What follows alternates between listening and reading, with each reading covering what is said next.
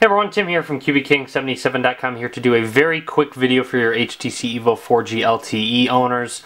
Letting you guys know that the Jelly Bean update, over-the-air update, is going to be available today, and you can manually install it. They've made it actually very easy to double check to manually install it. It would be Jelly Bean version 3.15.65 1.16.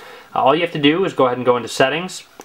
Scroll down, go to System Updates, and then select HTC Software Update and hit Check Now.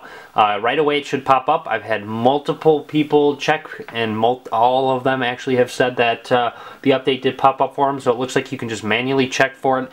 You don't have to go into Stock Recovery and do it yourself. But now we're ready to go. You'll see it's going to update to 4.1.1 HTC Sense 4 Plus.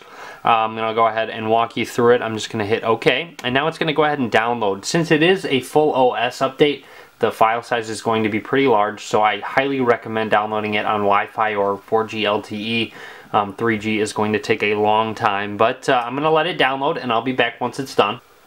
Alright, so it's just finishing up. It says download is complete. If for any reason that the download did not initiate, I recommend trying to reboot your phone and wait a little bit. It should come through and let you check for it manually. Go ahead and select it once the download is successful, and it's going to verify the update package. Once it does so, it should reboot your device into the stock recovery to install the update. So here we go.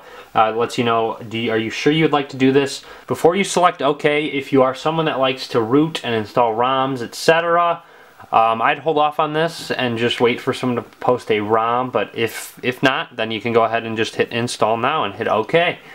So there we go. It'll reboot us into our stock recovery. I will show you that now. Alright, so it will load up this screen now. You'll see a progress bar down there. It will take a bit of time to install as it is a large file size, as I said before. I'll be back once it is near completion.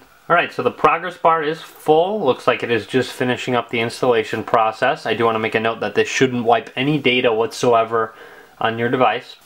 Okay, so it looks like the phone's rebooting. It said on the progress bar was full for a little while, so you'll just need to be patient once that progress bar gets completely full.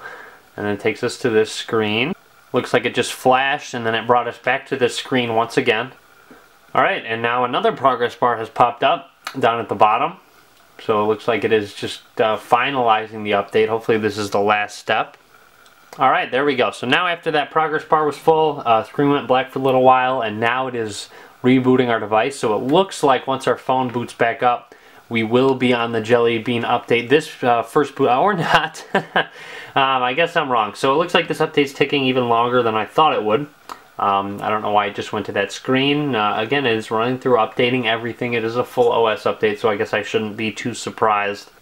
Alright, so now we're back at the boot animation. Again, the boot up might take a little bit longer to load than usual since it did just do a full update, but I'm going to let it boot up and I'll be back. Alright, so my phone just booted up. You'll see Connections Optimizer was installed. What that's going to do is actually turn on and off Wi-Fi networks as you go through with them. If you forget to turn it off when you leave and there's not any available, I think it's going to turn it off. I don't like to use it just because I'm someone that likes to do everything manually and turn Wi-Fi on and off as I like. So I'm going to press the back arrow, and then I should be able to turn it off. If not, I'll show you guys how. But anyways, it says congratulations, phone has been updated to the latest update. No data was wiped. I moved all these icons around before just because I wanted to show you guys that no data was wiped. So my icons are still in the exact same spot. Pull this down. You'll see Power Save has been added up there into our notification pull down. I'm going to go ahead and go into settings. Theme wise, it looks very similar. It's added HTC Media Link HD.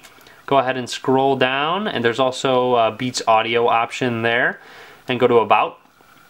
And under About, we go to Software Information. And right there, you'll see Android version 4.1.1, HTC Sense version 4 Plus. So that has completely been updated. But otherwise, that's just about it. Just about everything I did want to show you guys for manually updating. I will do a full review of Jelly Bean on the EVO 4G LTE. I will link to that in the description of the video. But otherwise, be sure to subscribe to me and check out that review video. I'll get to it in a second. I actually, it looks like Connections Optimizer has come up again. I'll show you now how to get to that before I finish. I want to go ahead and go into settings, and then go ahead and select mobile data, and then under mobile data you'll see automatic connections. It'll automatically connect to 4G or Wi-Fi whenever available. I'm going to uncheck it again because I like to manually control it. It's up to you if you want to use it or not. You can try it. You can always turn it off via the method that I did just show you. But that would be it. As I said, check out my review video. Be sure to subscribe to me. You can follow me on Facebook, Twitter, and Google+.